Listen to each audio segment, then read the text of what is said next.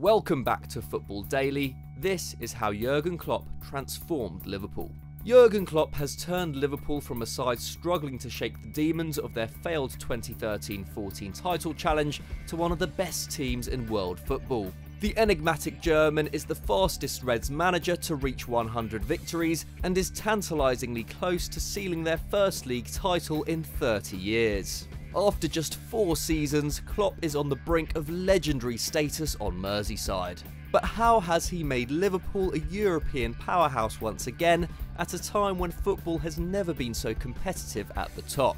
This is Everything You Need to Know, the series where we give you the story behind some of football's defining moments. Brendan Rodgers may have come agonisingly close to winning the league at Anfield, but by the end of the 2014-15 season, his team had totally lost their way. Star forward Luis Suarez had been sold, and without his goals, Liverpool's deficiencies were brutally exposed. The new attack of Divock Origi, Ricky Lambert and Mario Balotelli were desperately underwhelming, while Rodgers endlessly tinkered with the team's formation to fit in the 10 new signings made from the Suarez sale. Dumped out of the Champions League by FC Basel, they ultimately stuttered to 6th in the league, and Rodgers was eventually fired after a 1-1 draw with Everton on October 4th, 2015, after his side gave up a 1-0 lead for the 5th time in 6 games. The team had forgotten how to win. In came Jurgen Klopp, who immediately introduced his gegenpress footballing philosophy. Although his first game ended in a 0-0 draw away to Tottenham, it was clear his message was already getting across. They ran 5 kilometres more than in any other game that season. This new energy got Liverpool to the Europa League final, where they lost 3-1 to Sevilla, though they could only finish 8th in the league. However, Klopp's infectious personality, as well as his sparkling CV from his days at Dortmund, won him time and freedom to implement his methods and assess his squad. Year on year they improved, while the club's dealings in the transfer market helped him forge a team exactly in his image. Klopp has been superb at adapting to changes in his squad. When Felipe Coutinho left in January 2018, instead of replacing him, he reverted the formation to 4-3-3, with the midfielders assuming more defensive responsibility and the attack being left to the now formidable front three of Mane, Firmino and Salah. And when that proved to be not enough, he evolved the team again. His fullbacks in Trent Alexander-Arnold and Andrew Robertson became central to forward play, adding more threat in the final third with devastating effect. Klopp has also revolutionised his own approach. The gegenpress was often guilty of causing burnouts within his teams. Now, rather than rapidly pressing throughout the game, Liverpool have become much smarter and efficient at setting traps on the field, using active defending to steer their opponents to areas of their advantage where they can counter-attack. This routine is well rehearsed, while a settled squad has allowed automatic procedures to kick in mid-game, helping the team execute their style at the highest tempo even against the toughest of opponents. Meticulous pre-match preparation, including a tailored game plan for each opposing team, has given the players the belief they can beat anyone they face. Nothing is left to chance, and Klopp even employs a special throw-in coach to make the best of every situation. Liverpool have unshakable self-belief under the German, who has earned the total adoration of his players. He makes a point of never calling out individuals publicly, while his success has cultivated an invaluable winning mentality. The squad he inherited lacked direction and confidence, but now have almost forgotten what it feels like to lose. One of the key factors behind Liverpool's transformation is how successful Klopp has been in the transfer market. Of the 18 players that travelled to his first game at Tottenham, only 4 remain. In fact, in 4 years, 28 players have left, with only 19 arriving and faith put in academy products.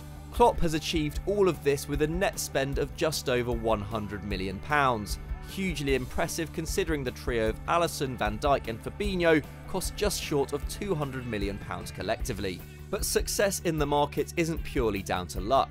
Klopp's excellent relationship with the owner's FSG and in particular sporting director Michael Edwards is at the heart of their newfound positive results. The two work together when approving transfers, and while this may sound simple, it wasn't always that way.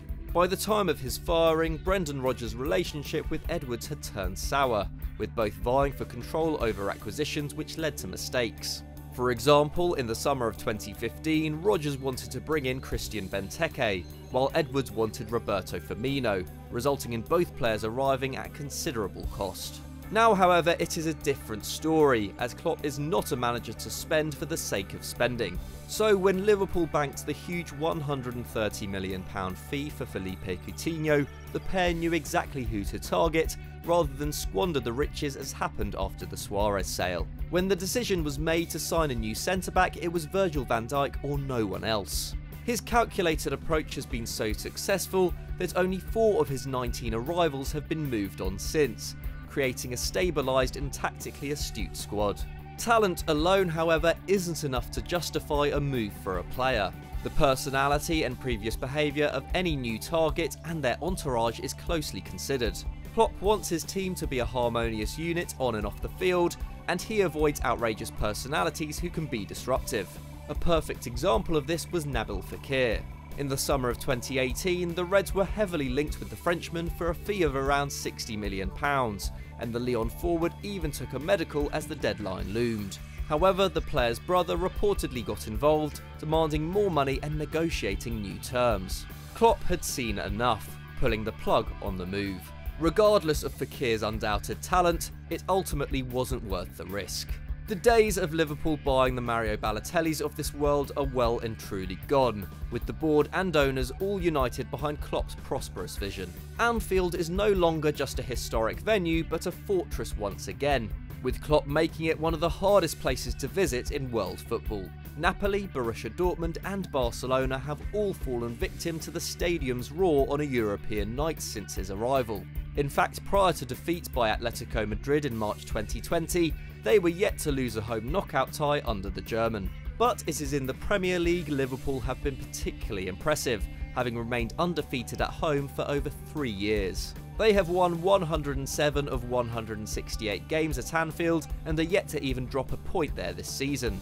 It's where Klopp's players perform best, averaging 3 goals a game, while Mo Salah has registered 46 goals and 15 assists in just 50 home appearances. Using techniques cultivated during his time at the Westfalenstadion as Dortmund manager, Klopp has weaponised Anfield by creating a brilliant connection with the fans. He regularly challenges the supporters to be vocal, complains when seats are empty, and hypes up the importance of home power. Ever since a home game against West Bromwich Albion in February 2017, his players link arms and salute the crowd after the match, in a style typically seen within German football. These gestures have elevated the Anfield Army's sense of self-worth, which translates to the players on the pitch.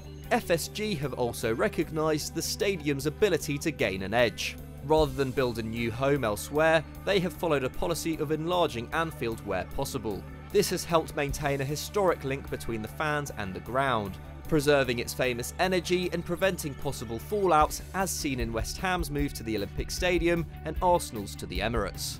There are few managers in world football who can forge a relationship with the fans quite like Jurgen Klopp.